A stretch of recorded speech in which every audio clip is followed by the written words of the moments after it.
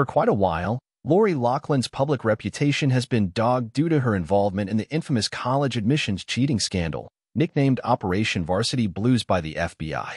But on Sunday, the actress, mainly known for her role as Aunt Becky on Full House, made a self-deprecating appearance as herself on Curb Your Enthusiasm.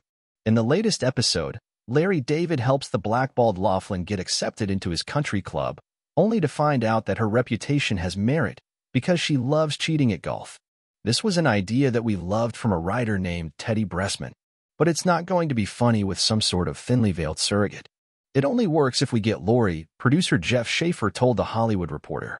So we called her manager up, who loved it, and who then talked to Laurie, and she said, "I'm in, I'm totally game." And she was. She was so great. Everything we threw at her, she was game to do. She makes the episode. I'm so glad she wanted to do it. Hilariously, the episode contained clear echoes of Loughlin's real-life scandal.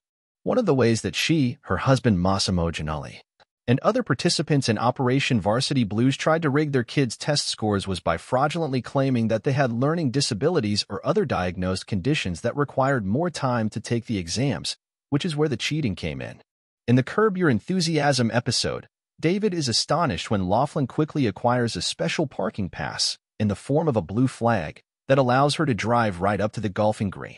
"Oh yeah, well, I have Epstein-Barr," Loughlin explains. When David reacts in disbelief, she elaborates, "One hematologist thinks so." She fits right in, since David's character on the show is a man who always gets new chances even after offending the people around him. In Schaefer's words, Larry is an uncancelable Blarney Stone. Maybe by rubbing Larry, it works for everyone else. So maybe this episode will help Loughlin continue her career following her 2-month prison sentence in 2020 for trying to inflate her daughter's college exam scores.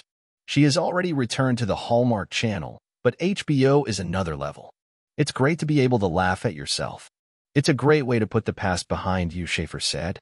I hope it helps her career. She was great, and she should work. She was really funny and wonderful to work with. People should see, oh, she's really funny. She's great in this stuff. So yeah, I hope she does get to work because she deserves to. Read the full interview, which includes more details about the episode like the real-life inspiration for David memorizing the Gettysburg Address at a urinal at THR.